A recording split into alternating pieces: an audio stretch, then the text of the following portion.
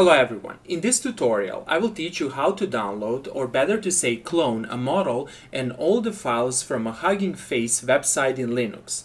Online, I have seen a number of incomplete tutorials showing how to download only a single file from the Hugging Face website. So they say something like this: go to the Hugging Face website, search for your model. For example, I will click on this one, then click here on Files, and you can simply download a single file. However, you cannot download the repository, and they don't explain how to download all the files. In this tutorial, we explain how to download everything. That is, all the files, all the subfolders, and everything. We will completely replicate the structure of the remote repository on our local computer. Here, we assume that the files and the complete model are publicly available. In the next tutorial, we explain how to download files that require user login. This tutorial explains how to perform this task in Linux, and in the next tutorial, we will explain how to perform this task in Windows. Okay, so first of all, we have to install Git in Linux. Git enables us to download remote software repositories and to have a disciplined way of tracking software changes and managing different software versions, such that we can always go back in time if we experience a bug. Most likely you already have Git installed, however, I will still teach you how to install Git, since it's a very good practice to learn how to install things in Linux. So first of all, let's open a terminal window. Here it is. And over here I will resize it such that you can see what I'm typing. Okay. Every time you want to do something in Linux, you have to write these two commands. That is, every time you want to install a software, you need to update and upgrade. This command, sudo apt-get update, updates the list of available packages and their versions, but it does not install or upgrade any packages. After updating the list, the package manager knows about available updates for the software you have installed. So once you update the list of packages, you need to run sudo apt-get to upgrade. This will install newer version of the packages you have.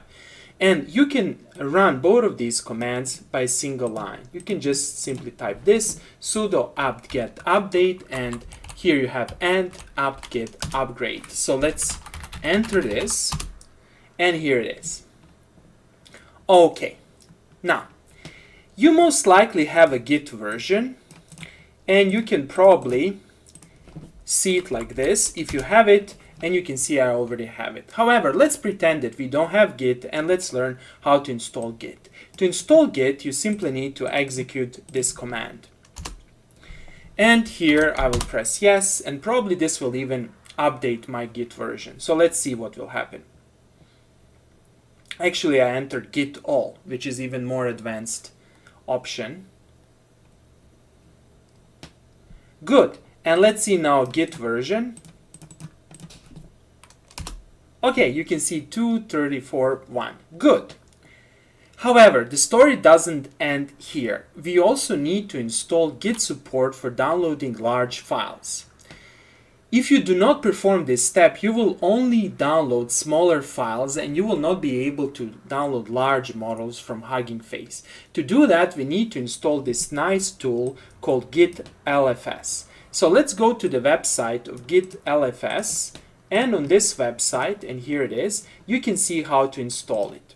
First of all, you need to add the package cloud repository. Since we are on the Ubuntu system, we need to execute this. We need to use curl. So let's copy this, let's go to the terminal, and let's paste. This is the first command. Okay. The next step is actually to install packages, and we install the packages by actually executing this command.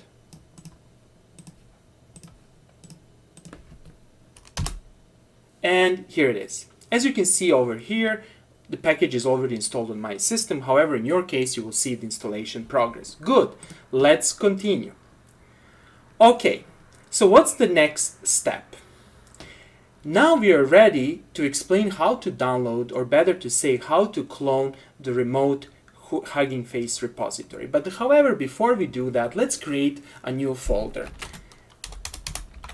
So let me just do this. Okay, so what I will do over here, I will go to my home folder. You do it like this, where this tilde is a shortcut for the home folder.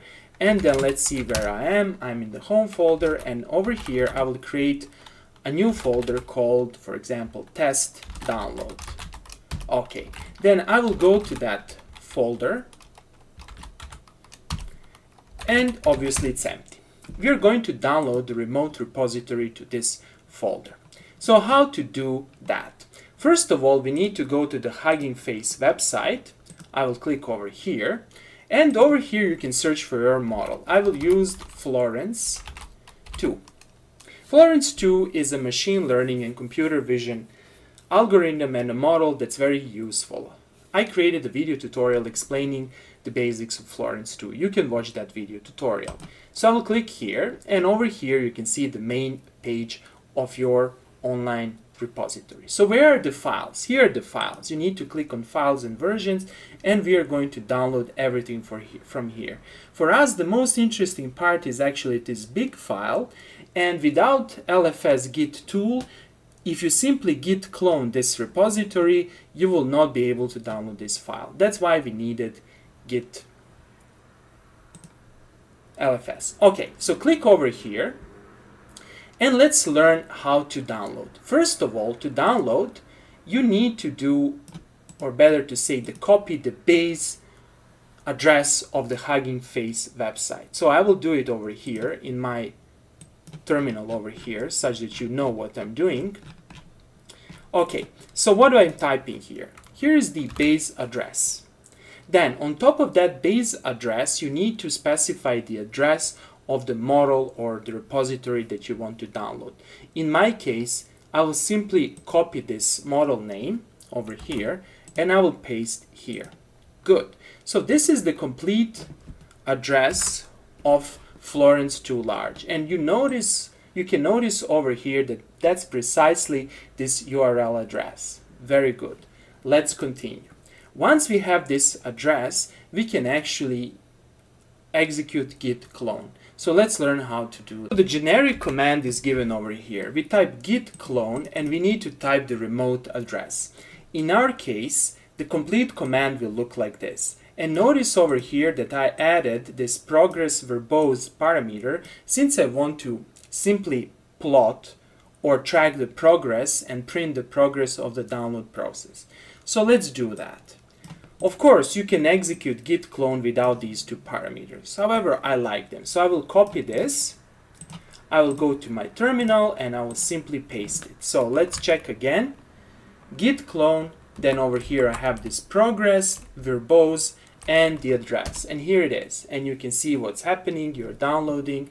Now, what I like to do over here, I like to run one very nice program that will track the download progress, or how much it's being downloaded, track the traffic. So I will first install it, and then I will simply run it. And if you run this program, you will see basically that you're downloading from, you can see from where, and you can see how much it's being downloaded.